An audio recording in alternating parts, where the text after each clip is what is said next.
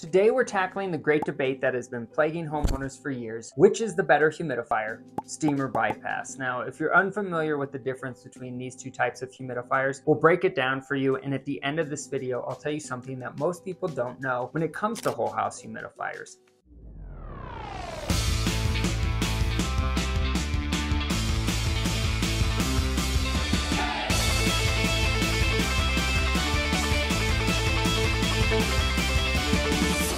So first off, what is a steam humidifier? Steam humidifiers work by boiling water to create steam, which is then dispersed into the air via the ductwork that is connected to your furnace or air handler. So that when the humidifier kicks on, it turns on the blower and it circulates air and steam through the house. Now, this is a very effective way to increase humidity in a room, especially in very dry climates. However, steam humidifiers can be a little more expensive to operate as they require a constant source of electricity to produce the steam, but they are way more efficient when it comes to water consumption and use much less water by comparison than a bypass humidifier. On the other hand, bypass humidifiers work by drawing in dry air and passing it over a wet pad, similar to what you would see in an evaporative cooler or swamp cooler. The water in the pad evaporates into the air, increasing the humidity while the furnace is running. Bypass humidifiers are generally less expensive to operate than steam humidifiers as they don't consume hardly any electricity. However, they do consume a lot of water. They are somewhat easier to maintain as the pad can be replaced or cleaned relatively easily. A steam humidifier requires a canister, which is a little bit more expensive, but it's honestly not that big of a deal to change, and it's pretty simple to swap out as well.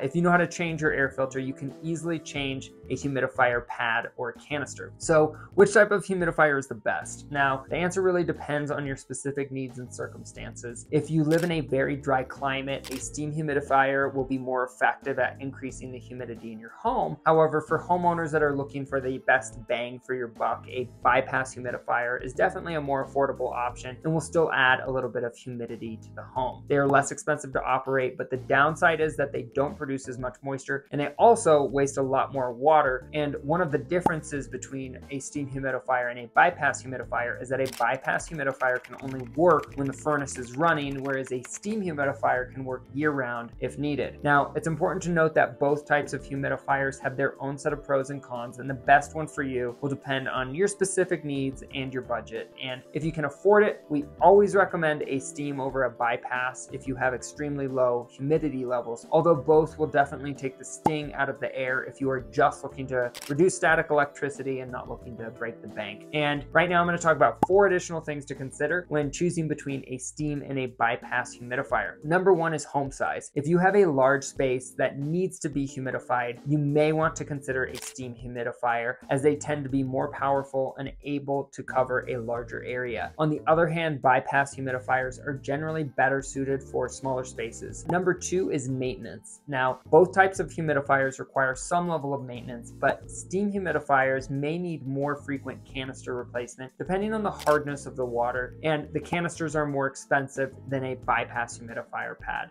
Bypass humidifiers, on the other hand, they still need to have their filters replaced or cleaned on a regular basis. That being said, like I said, if you're handy enough to change the air filter in your furnace, you can change the pad on your humidifier or the canister in your steam humidifier very easily. And the cost of a canister replacement is about $100 a year, which in my eyes is a small price to pay. And if you live in a luxury home, for example, and have musical equipment like guitars or pianos, my advice for you is hands down, do not skimp on the humidifier, because a cracked soundboard on your piano or guitars that are constantly out of tune is a much bigger problem than splurging a little bit for the steam humidifier. It's hands down a much better investment. The third consideration, which is somewhat minor and only shows up in certain settings if you are really close to the furnace, is noise. If that's a concern, you may want to consider a bypass humidifier, because steam humidifiers can produce a faint humming or gurgling sound as they operate, which may be noticeable in very quiet environments or if the master bedroom is right next to the mechanical room where your furnace or air handler is. Bypass humidifiers, on the other hand, tend to be quieter, but again, this is a very minor consideration. In the steam humidifier in my home is in the crawl space right underneath our bed, and I don't find it bothersome at all. The number 4 and final thing to consider is your budget. Now, as mentioned earlier, steam humidifiers can be more expensive to operate due to their need for a constant source of electricity and the cost to add a 240 volt circuit.